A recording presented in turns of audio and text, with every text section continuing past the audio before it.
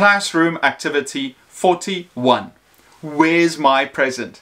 First, get the students to draw a toy. It could be any toy they really want or just an interesting toy. Here's my toy, for example. You should really be happy that I'm not an art teacher. Then you fold up the toy and you hand them out to random students in the class. They look at the toy and they keep it safe. Then the students have to mingle around and ask questions. Have you seen a toy that looks like a human? Have you seen my toy? It is made out of metal. If you have younger learners that drew in color, you can say, oh, have you seen my toy? It is gray. The students walk around and they ask questions until they are sure they found their toy. Then you say, have you seen my robot? And then the student hands them their robot. This is a really good activity for the students to have fun and ask good questions. Classroom activity 42. It's a deal. In negotiations, there is a clear objective and a desired result.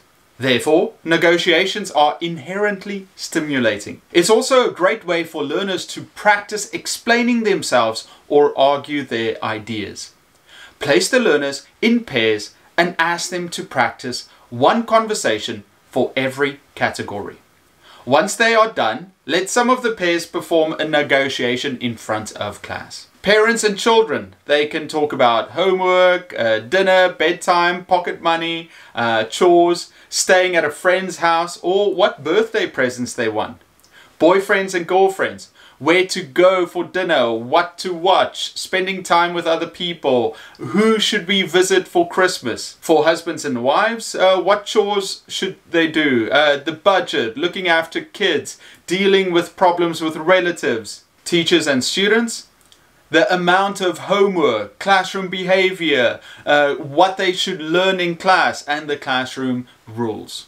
Employers and employees, working hours, salary, job description, their responsibilities, how much holiday do they get, what benefits, or asking for a promotion. For political leaders, they can talk about war, international agreements, exporting, defense. Between a landlord and a tenant, they can agree on the rent, they can talk about the house condition, what should be done if there's a problem at home, how to fix it. A police officer and a witness, making deals, offering protection.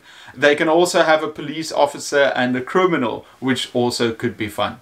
A quick warning, I have seen many learners take role plays and simulations seriously. Remember, it's about taking part, not about winning.